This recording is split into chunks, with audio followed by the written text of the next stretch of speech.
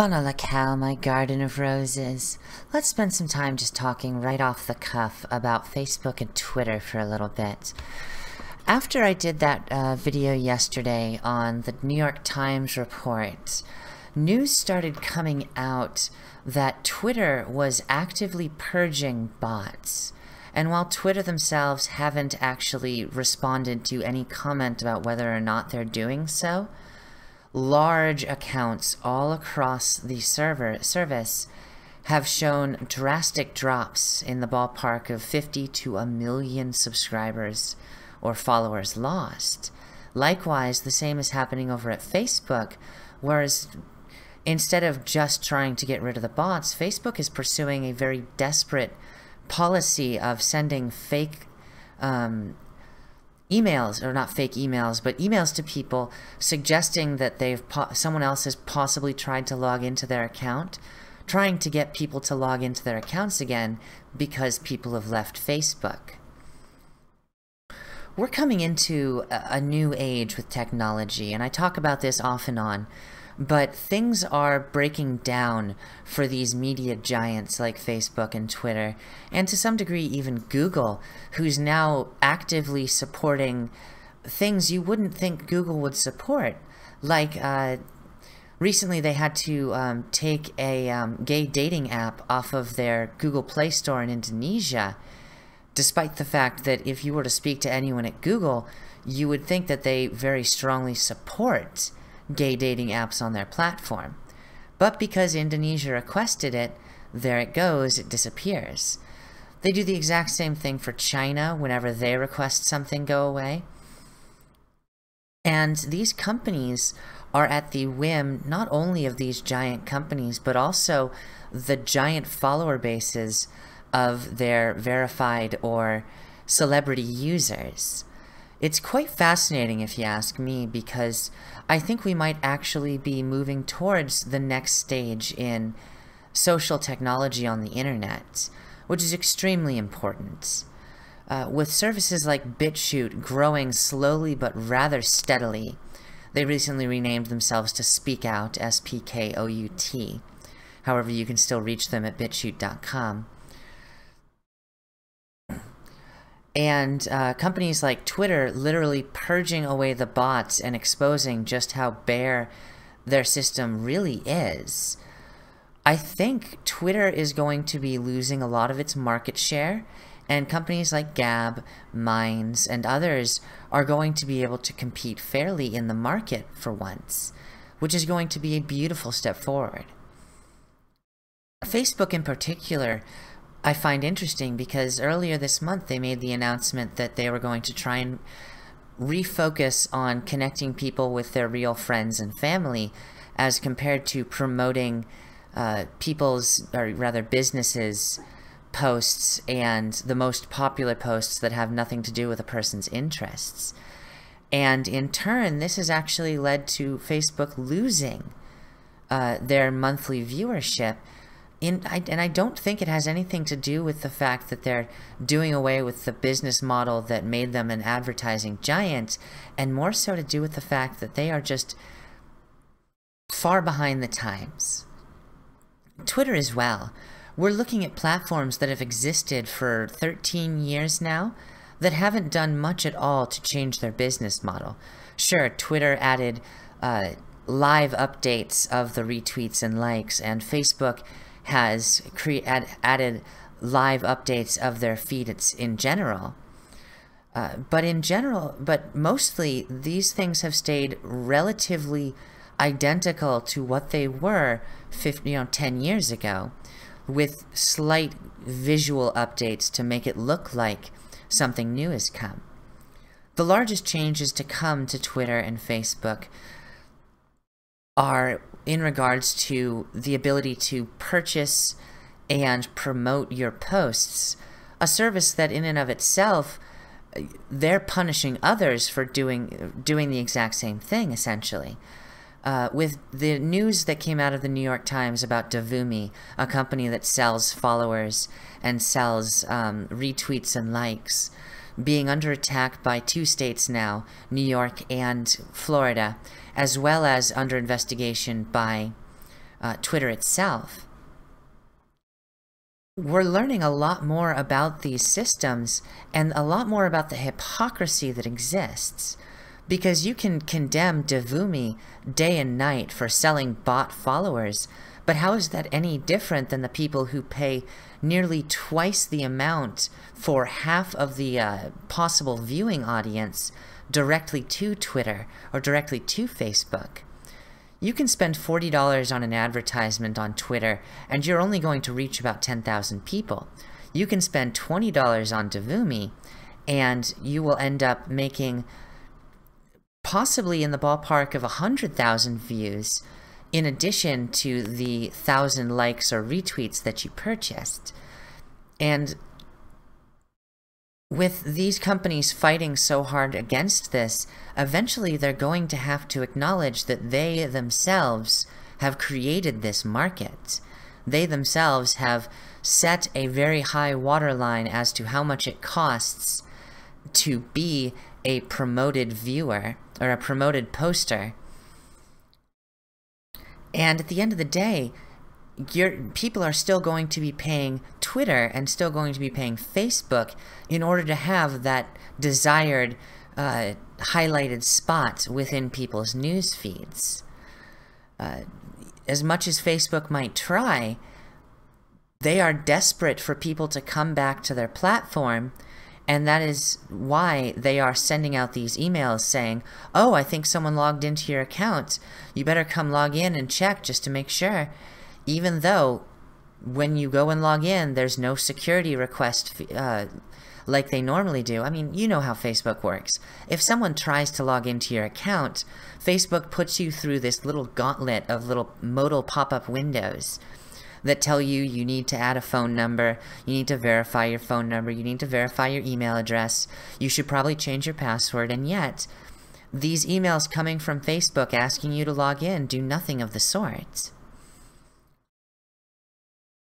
And it's not like they're doing away with the business model of allowing people to promote posts. Either of these companies are doing away with the model of allowing people to promote posts by paying a substantial advertising fee. We're still going to be seeing them slowly whittling away both bots and users of the platform, as we have seen over the last year especially, moving to Gab, moving to Minds, moving away from just using social media as their primary outlet for communication in general. A lot more people have been joining YouTube, for example, and YouTube in turn had to turn up their the minimum requirements for their for viewership in order to be a part of the paid what's the word I'm looking for, partner program. And we might end up seeing something similar with Twitter and Facebook. Even though they don't do partner programs themselves, they might end up having to in order to keep up with the growing market, and it's only going to screw them more. Now me, I don't actually go on Facebook very often. If I get a direct message on Twitter, I'll check it, but I only about a third of the time even hear the notification sound for it. And I spend much more time on Gab and Minds, and I spend most of my time on YouTube, honestly, as my social media platform of choice, although BitChute is certainly climbing the ranks for me pretty fucking quickly. More and more people prefer using Telegram or Discord to communicate with people directly, rather than trying to have conversations within a limited number of characters, or attempting to get the first comment on a Facebook post or first response on a Twitter post.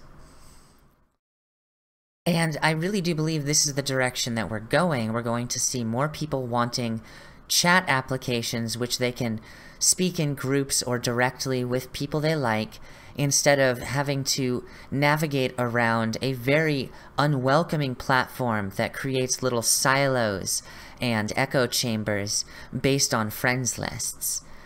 But I also think it's going to go one step further than that. I also think we're going to be seeing platforms. Minds recently made the announcement that they're going to be putting in a cryptocurrency backing, and Gab has repeatedly pointed out that they are working to back their platform with a blockchain.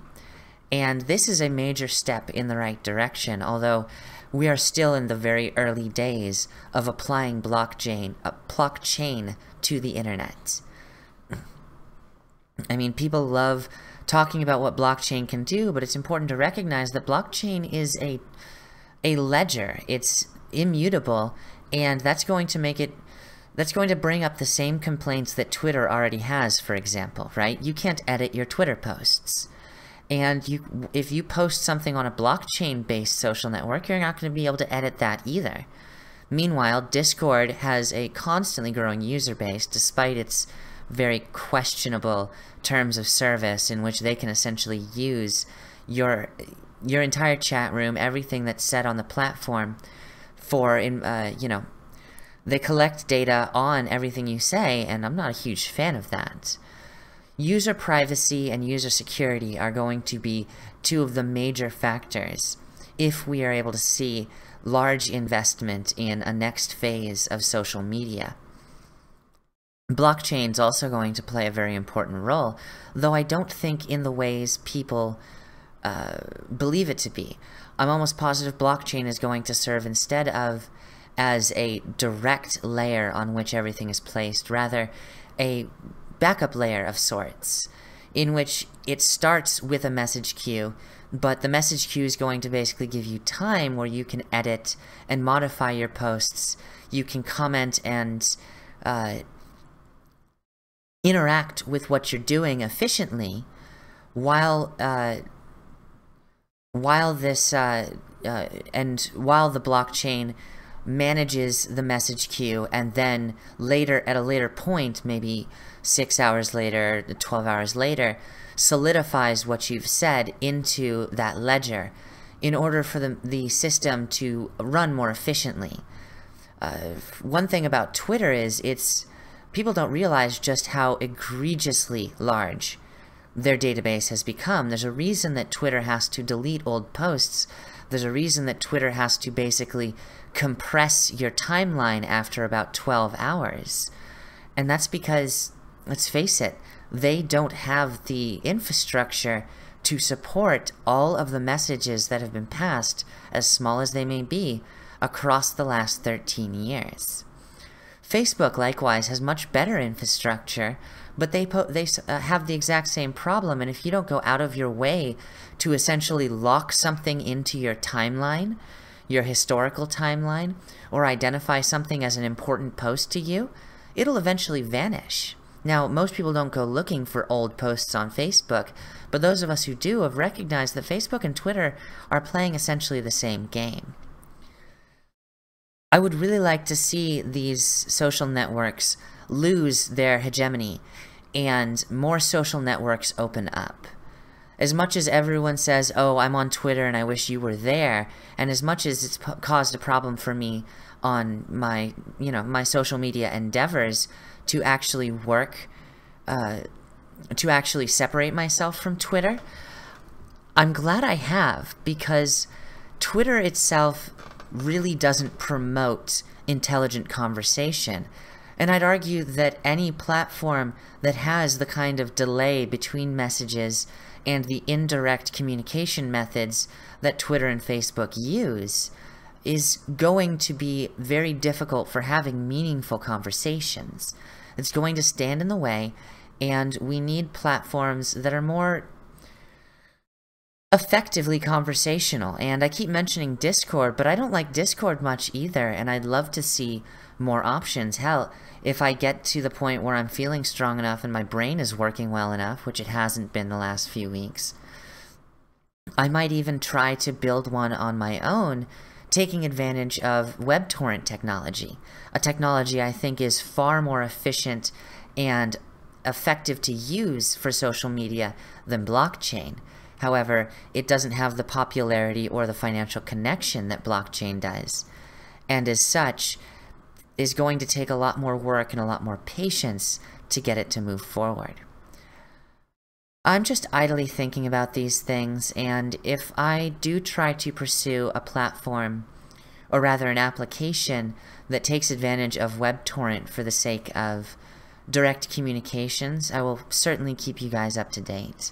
But for now, it might be time to take a peek at those largest followers or largest people you follow on Twitter and see just how many followers they've lost, because most of them are bots and the rest of them are people who are just sick of the platform.